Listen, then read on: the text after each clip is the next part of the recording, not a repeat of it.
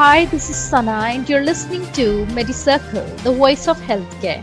In Maharashtra, the state government yesterday further reduced the rates for RT-PCR tests conducted by private laboratories for COVID-19 following the testing kit production cost falling after easing of lockdown norms. According to the decision, the charges for picking test samples from collection sites have been reduced to 1,200 rupees from 1,900 rupees, which was fixed last month.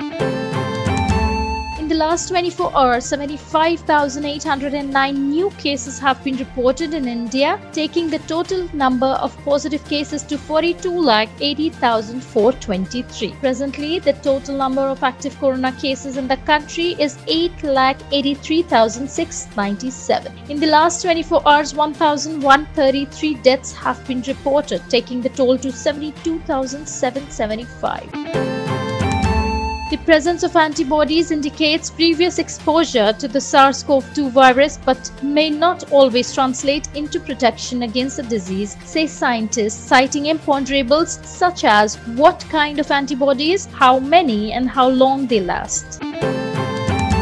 The World Health Organization is in talks with India about joining the COVAX Global Vaccine Allocation Plan, a senior WHO advisor reported. India is certainly eligible, like all countries in the world, to be a part of the COVAX facility and discussions are ongoing in that regard, Bruce Aylward told a briefing in Geneva. That's all for today. Stay tuned to Medicircle podcast for latest updates in healthcare. Good day, stay healthy.